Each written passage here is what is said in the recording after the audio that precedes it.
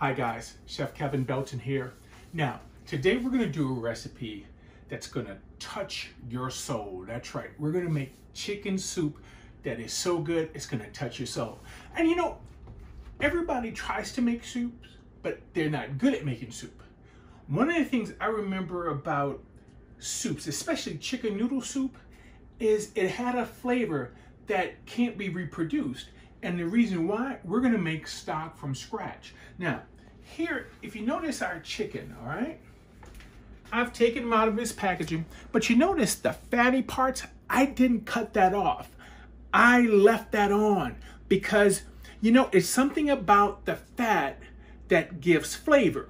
I remember watching grandmother, when she would make chicken noodle soup, she would take, I tell you, she would take that chicken, cook it down, and there'd be a layer of that chicken fat on the top. Now she would skim some of that off and then use it for later for other things, but that's where that flavor came from in that chicken noodle soup. Now, the other things we have here that we're gonna put in our pot, and this is just for the stock, okay? Basically, we have a couple of bay leaves, we have some rough cut celery, some rough cut carrots. You can notice on the celery, I even left the leaves on at the top. The onion, I just quartered it, left the skin on. We have some black peppercorns right there. I have garlic cloves that I'm gonna just leave whole. Now, if you have a head of garlic, cut it in half and then toss it in. And I'm also going with some fresh thyme, okay? Now, what we want to do with this, I have the water simmering, all right? We're gonna get all of our goodies in. And you know, just toss it right on in. One of the things you notice I didn't put in was any salt, because later on, once we start to actually put our soup together, that's when we can go ahead and add salt to it. But what we want here is for this to release its flavor. That's why this is gonna go kind of low and slow. I have the fire fairly high right now because I wanted to start to release those flavors, okay? We're gonna go ahead and get our chicken in. We can go ahead and slide our chicken right on in. And we wanna make sure that he's covered. So let's get a little more water to make sure it's covered.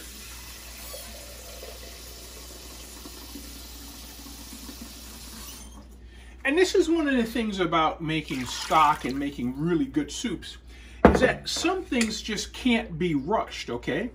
And this is one of those things that just, you can't rush it. It just has to go slow. Now, this is gonna be on the fire for a while. I'm gonna go ahead and partially cover this. Once I see it start to boil just a slight bit, we're gonna turn it down and let it simmer. And we're gonna let it simmer for about an hour and a half. And that by that time, the fat will be released, its oil and its flavor, and our chicken will be ready to be cooled and pulled off the bone, and we'll be ready to put our soup together. So this is gonna have a lot of flavor, Our next step for our chicken soup for the soul. Now, basically, I've taken everything and I've drained it, okay? So in our pot, I add a little bit of olive oil, and I added more onion, celery, and carrots that I had diced up, all right? And if you remember, we didn't season the stock. So now let's do a little bit of salt, a little bit of our Creole seasoning, and I just want to saute this down. Now, with soups, I don't necessarily saute this to where it turns brown, okay? I want to saute this long enough to where the moisture starts to come out of that onion and that celery. Because if we cook it to where the moisture starts to come out as opposed to caramelizing, that's just gonna add flavor, okay? Now, also we'll throw in a couple of bay leaves. We'll also put in a little garlic. All right. Ah, the smell.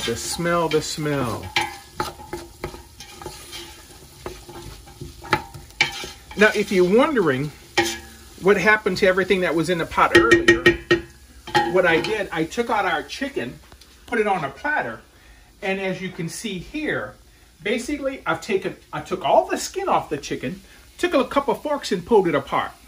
Now, the carrots, the onions that were in there earlier, I got rid of. But look what I saved. Of course, I had to save that right there. Those are the chunks of garlic because they're nice and so soft and so tender that they're pretty much just going to fall apart, all right? So I went ahead and pulled the chicken off the bone. And remember, it's important. Take that skin off. We don't need that skin because we got the flavor from it. So we use that skin for flavor, okay? So now that this is sauteing really nice, let's go ahead and get in some more thyme. And I like to do fresh thyme. Let's just put in our fresh thyme and let's get in our stock.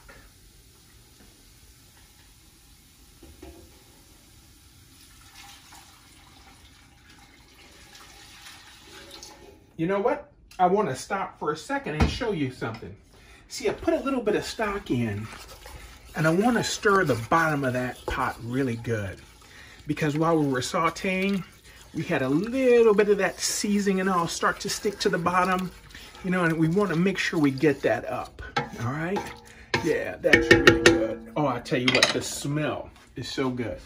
Now, you know, the thing about stocks, the longer they cook, and they reduce. Basically, by reducing them, you're basically intensifying the flavor, okay? The moisture is evaporating, the flavor is intensifying, but I tell you what, if the flavor is not that strong, add a stock cube or a bouillon cube to it, okay? If you don't think it's strong enough. Now, I'm gonna use, this is a garlic noodle that I'm gonna put in. So I'm gonna get this hot, I'm gonna put in our noodles. We'll get our noodles to the point where we're about to cook, and then we'll put in our chicken. My soul is starting to feel good already. Now, I've adjusted the seasoning, okay? Now, let's check our noodles, okay? We just want to grab a noodle just to make sure, and of course, because I'm trying to get one doesn't want to come up.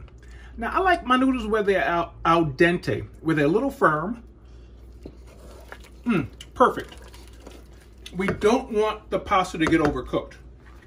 So now, let's put our chicken back in. And the reason why I didn't put the chicken in earlier, remember, it was already cooked. We had shredded it off the bone. So our chicken just needs to go in just long enough for it to really warm back up. So now, here's how we're gonna finish this off, okay? We're gonna take some lemon. You know, if you ever have something and it's not quite there, the flavor's not quite there, lemon. Lemon brings out such a great flavor, all right?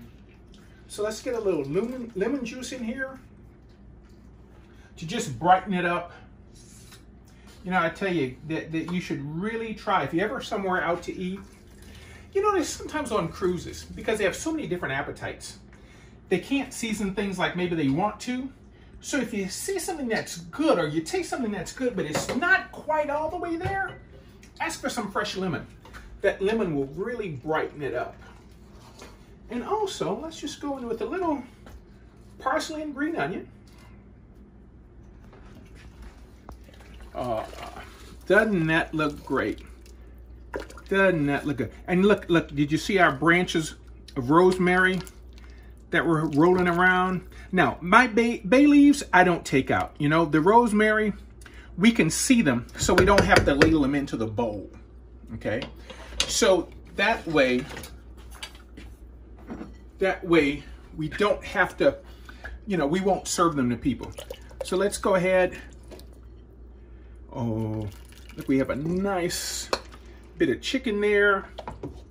Let's see if we can get some of the vegetables. Oh, doesn't that look great? We'll put this here. Maybe a little more green onion and parsley just to finish this off. You know, all this needs now is a nice spoon and some crackers maybe to go with it. Or make a little garlic bread. And if you notice, if Monica, show them this right quick. See that little bit of oil on top, guys? I hate to say it, that's flavor. Too much oil will make something taste greasy. A little bit of oil adds flavor. That's why we cook that chicken slow in the stock to make our stock from it for that fat to come off of that skin, and that way we can lose the skin and don't eat it. So I hope this helps feed your soul, because I tell you what, who doesn't love a good bowl of chicken soup? So keep washing those hands, masking up, stay safe. I thank you so much for cooking with me. For WWL, I'm Chef Kevin Belton, and we will see you soon.